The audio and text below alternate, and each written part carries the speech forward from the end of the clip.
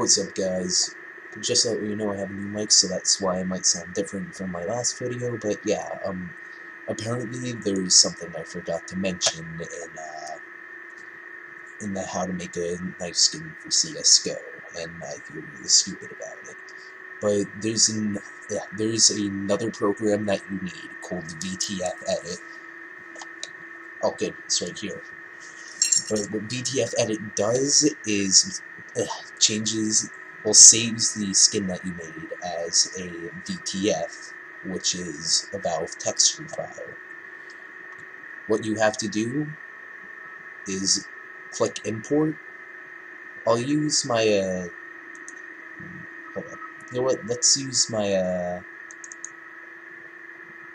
oh no wait, we can't use my bayonet, we'll use my 5.7 that I made that I have yet to publish. What you have to do is save it as a target file, which is the .tga extension, which Photoshop will natively support.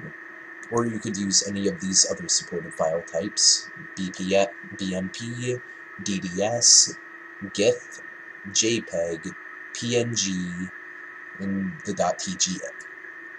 What you do is open it and use these settings: normal format, DXT1, alpha format, DXT5, texture type, animated texture.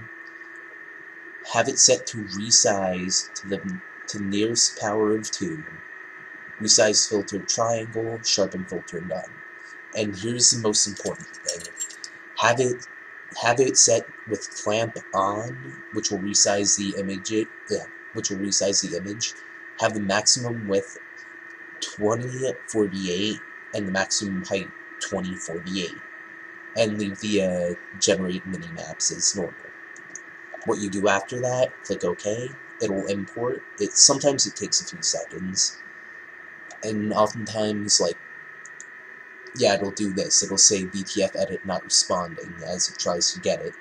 But yeah, this is basically it.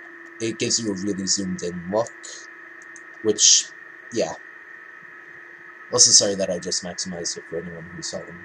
What you do now is click save, and then save it as your gun. Save it as what you want to name it. If you want, put the weapon name in front of it, and then put the name of the skin after it. That'll just make it easier on you. The process is always the same, no matter what, and I feel really stupid for forgetting to put that in. So yeah, that's all you really need to do.